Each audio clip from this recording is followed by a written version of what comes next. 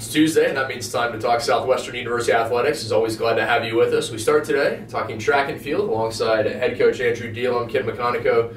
Coach, as always, thanks for your time. Got a few meets coming up. You'll be headed back to the Alamo City next Thursday, taking a small group down to the Spring Break Classic there at Incarnate Word University, and then off to your spring break trip, headed down to beautiful Gulf Shores, Alabama. Before we talk about those, let's backtrack a bit and talk about your successful weekend down at the Trinity Opener. Yeah, super happy with how we competed. Saw a lot of great efforts, a lot of great things to build off of. You know, it was the first trip where we took everybody and had decent weather, which is much better than we had in Abilene the weekend before. But all in all, very, very happy. Devin Rosas had a lifetime best in the long jump. Jay Ashley had a great opener in the long jump.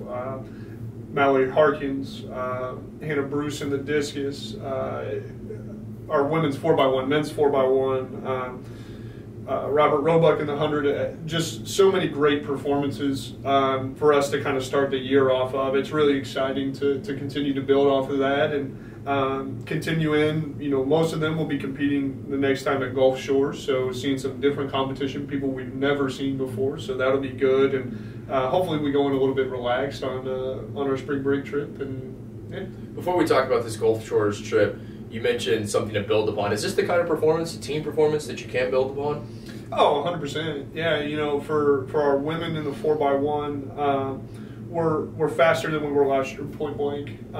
We're healthy, we're feeling good, and you know, we ran a great time, faster than we did last year. And last year we had an injury bug, and you know, Jay Ashley wasn't able to compete with us the last 2 weekends and some different things like that. And you know, having her back's a big piece of our 4x1 running fast. So, you know, staying healthy, and obviously that's going to be a big thing throughout the year. But we're in a position with our first years and our additions to the team this year to run some pretty good times, faster than we did last year for sure. And, you know, from our first years of Erica Roebuck, and Brittany Carteret on the women's side, to Robert Roebuck and Carlton Covington on the men's side, but also, you know, keeping Devin Rosas healthy, Keith Roop in the hurdles, you know, the list goes on.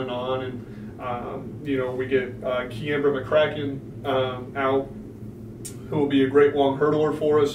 She just finished up basketball. And we get Erin Toro, the former shot put record holder, back out for us as well. So a lot of things to continue building off of, and we're really excited, and the team was happy with their performance. Fantastic. A lot of young talent on this side. Obviously, some improved times from last year. Looking to improve upon those times when you head down to Gulf Shores, Alabama. It'll be the Small College Invite starting Friday, March the 22nd. I asked you this.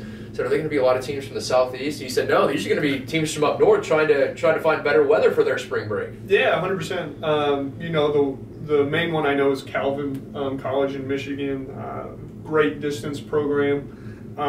It should be some really, really good races. You know, they're really dominant on the distance side, but all around a great team. They're in a very, very strong conference.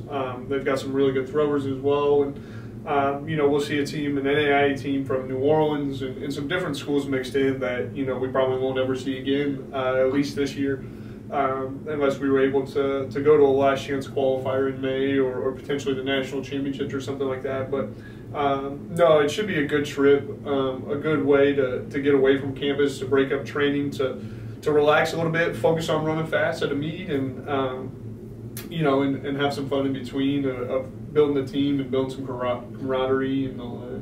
Coach, one final question for you. Generally in sports like baseball and basketball, you're going to have a few games a week. This is a pretty big layoff between what you had down in the Trinity Opener. We said you're going to take a small group back to San Antonio, the IWU Spring Break Classic. But for those runners and throwers, the jumpers that won't be competing there, how do you keep that momentum with this long of a break between meets? Yeah, great question. You know, for us, we didn't come out of Trinity unscathed, so a little banged up, a little beat up, but we're in our training cycles. You know, so this week's a recovery week for us, and trying to get everybody healthy leading into Gulf Shores, because once we get back from Gulf Shores, we pretty much go every weekend, and there's, I think, 3 weekends in a row where we go Friday, Saturday. So really just gearing up and getting us in a good place to finish the season strong, you know. And for us, our academic calendar is a little weird this year, that our spring break's a week later than it normally is, and some different things like that. But, this weekend is the Indoor National Championship, so there's almost no meets in the entire state of Texas. But for us, it's a good chance to kind of sit back, let the kids evaluate how, if they competed at Hardin-Simmons and Trinity, things that we can continue to work on in practice. For those that competed really well, it's just continuing to build off of that. And so it's almost like they got a little bit of a taste of the season and what they can do, and hopefully we can have 2 really good focused weeks of practice, so that when we get to Gulf Shores, we can go in relaxed, we're primed, and from there on, it's a sprint. We're going to be gone every weekend and competing at some big meets: Texas State, SFA, Incarnate Word again, and Trinity, and then all of a sudden we're at our conference championships, and it's go time. Go time indeed. Talking Pirates track and field. Coach, as always, we appreciate your time. Thanks.